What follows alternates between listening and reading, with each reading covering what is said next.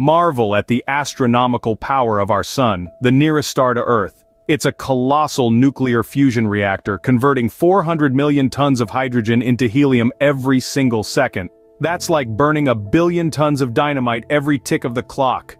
Its energy output is staggering, around 384 Yottawatts.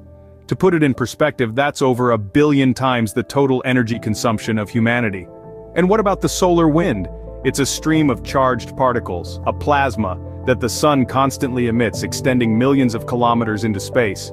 The sun's power is immense, yet it's only a medium-sized star. Imagine the energy of the universe's giant stars. Truly, the cosmos is a place of mind-blowing power and wonder. Not just here, the sun's power reaches beyond.